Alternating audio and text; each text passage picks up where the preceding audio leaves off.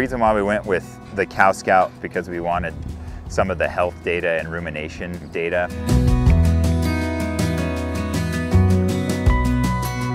We also went with CowScout because it will integrate really well with our ID system and how we ID cows in the parlor and collecting more data. We've got meters now, so being able to collect that data along with activity data and rumination data and eating data is just going to give us a better picture as to what's going on with the cows, how they're performing, what they're doing. If we make feed changes and stuff like that, how that affects either an individual pen or the herd as a whole.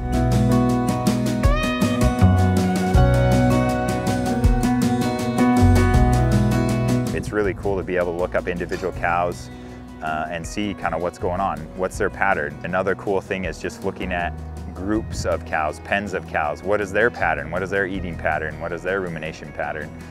Things like that are just really, really cool to see.